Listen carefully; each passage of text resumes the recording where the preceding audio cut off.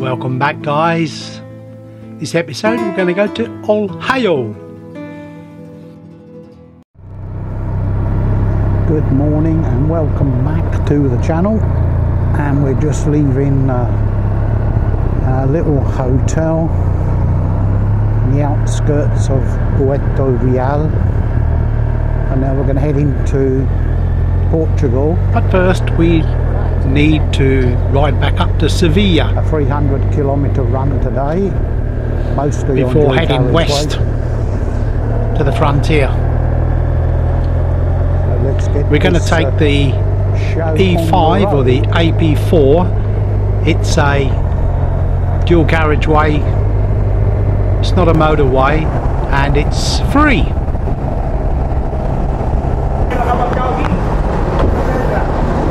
Well, after being refilled by a charming little Spanish girl, going to hit the road and head towards Portugal. Got to find my navigator first. Here she is. Navigator always needs a little bit of a step up to get onto the bike.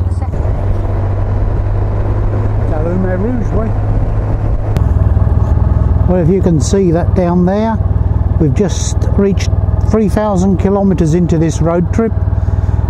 We've took a bit of shade near the old cactus plants, had a drink of water, stretched our legs a little, and now we're about 50 kilometres to get into Portugal, where the twisties start, I hope, because it's been a bit boring, the roads in Spain. So I'm going to go and pick up Navigator. She's found a little place to stand. She needs a hop up. Hold it, there she is under the fig chopper trees. Suitcases are full up, or else we would have been collecting figs for homemade jam. Now this is the large bridge, I think, that takes us into Portugal, crosses the border, the river.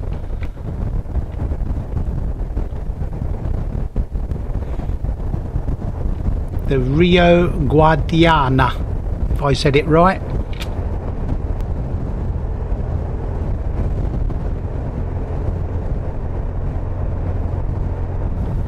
Right, guys, if you enter into Portugal,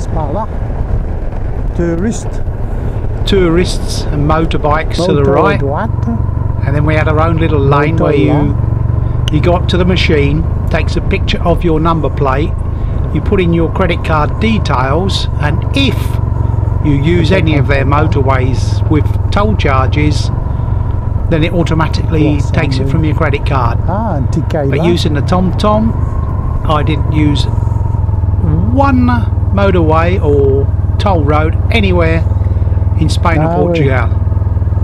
So TomTom's useful for that.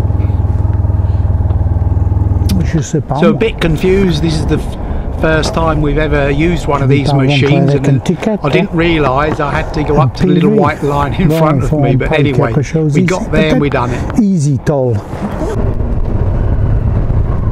And now we're safe to ride anywhere in Portugal. Now, this is where my dear old TomTom got me lost again, and it sent us into the town centre looking for a hotel or a room for the night, which was on the outside of the town. So I've left this in so you can see that even seasoned travellers get lost by using GPS systems. To the right? No, we can't. So I'm saying to navigate, do I go straight on, do I go left, where do I go? Alors, je vais tout droit, gauche. So let's go straight on, see where it takes us. Second right. Alors, je tourne à droite ici. Ah bon, là. GPS has sent us to the seaside, right on the waterfront. Je vais arrêter, je vais les faire. We're not in the town at all, what we're looking for. So we've been going round and round in circles for about 20 minutes, and the GPS had lost its signals. took me ages to reprogram it, and eventually it led us up here. Some of the road works, well, it wasn't difficult. Just didn't want any stones throwing up, hitting the radiator. Although the radiator's got a protection on it. And of course by this time I think our nerves were getting a little bit frayed. There. I've just seen villas. the signpost to our villa. Panel. There it is. So we're on the right villa. track. La. Holiday Villa Resort. Now it takes us out into the countryside.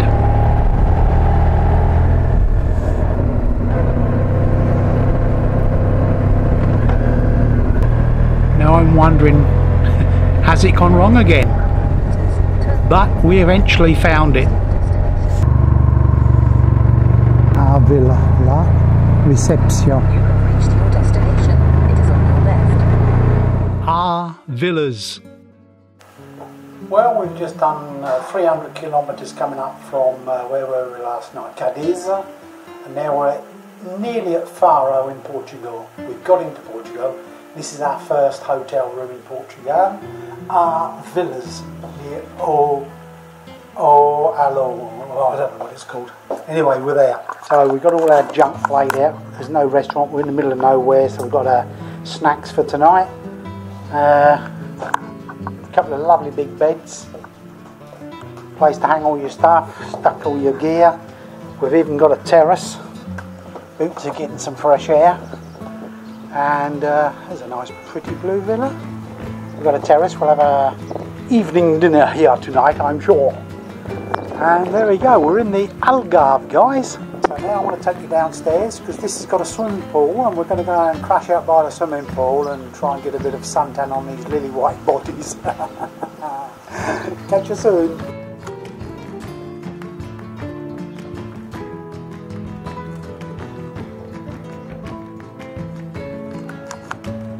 Thank you. Who's playing? Nadal?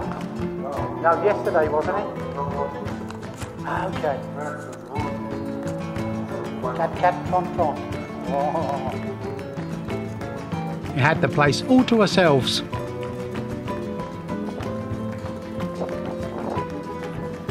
Looks like the gardener's been busy. He's cut the lawn for us. What I didn't show on here was the amount of dog poo all over this artificial lawn. Disgusting. I bet it's warmer than the Arctic Ocean in Norway. Oh, c'est pas mal, huh? That's alright, that's not cold. So I think there's going to be a little bit of a body dip. Well, thanks for watching this episode, guys, and enjoy your trip. Ride your dream.